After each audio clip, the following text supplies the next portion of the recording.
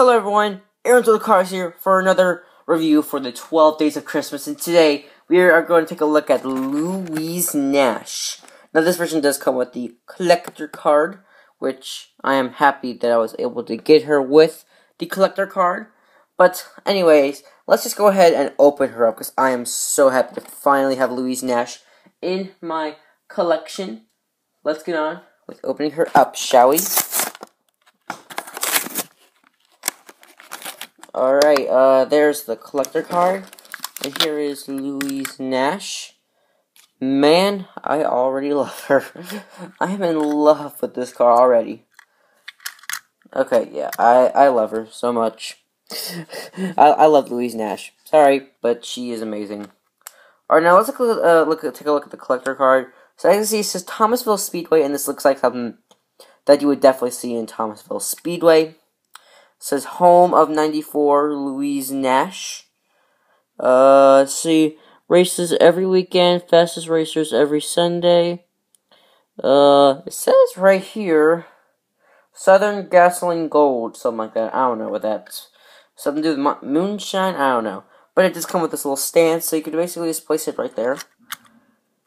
Now, as the camera focuses, come on.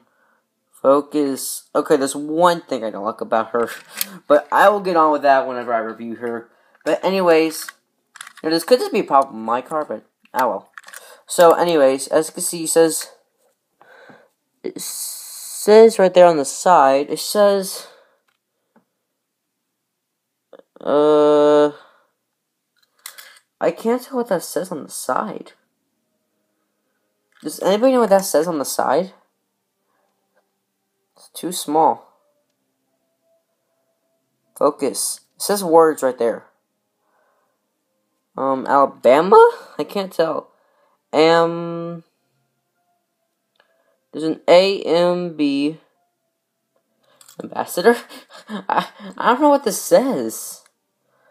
But it says, Nash on the back right here. It says Nash. Some of these letterings I can't tell because they're in cursive and in silver. So, yeah. As you can see, it has like a little trunk by here because they did run moonshine back in the day. So, that's why there's this big trunk. That's why a lot of these cars had trunks, because they stored moonshine. See, it has like some of the white wall tires right here. See, it kind of covers up the wheels, which is what they did with Doc Hudson right here. See how like covered up the wheels right here? Now they do have, oh, and it also says Louise Nash on the roof.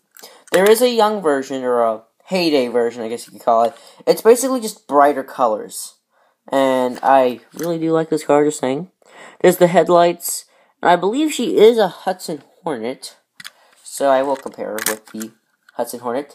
There's the back and the license plate. It says First Lady, which is must represent the First Lady in racing. She was the first lady racer. Based off a real, actual racer, Louise. But yeah, there's the front, and here's the base. The base is kind of cool, actually, how it like dips down right here. It's really cool how it's made. Really do like this car right here. Now let me compare her with the Doc Hudson Fabulous Hornet. So you can see some similarities in the model for sure. See some similarities. But of course, this right here just dips down. That goes down. This just kind of all comes down together. So there is some differences, but they are definitely very similar. Wish this was chrome so that they would kind of match a little bit. But yeah, that's the only negativity with this. But also, if you look at the eyes, see how like the eyes aren't fully white, because the paint is kind of showing through this light color. Well, this one, you know, of course, Doc isn't. And let me just grab a random car, Sally. So you see, paint doesn't usually show through, so this is somewhat interesting. I don't think this has ever happened before. That, or I just got an error or something like that. But yeah, she definitely does look nice, and she's one of my favorites, next to River Scott and Junior Moon, which I haven't opened yet, but I'm about to.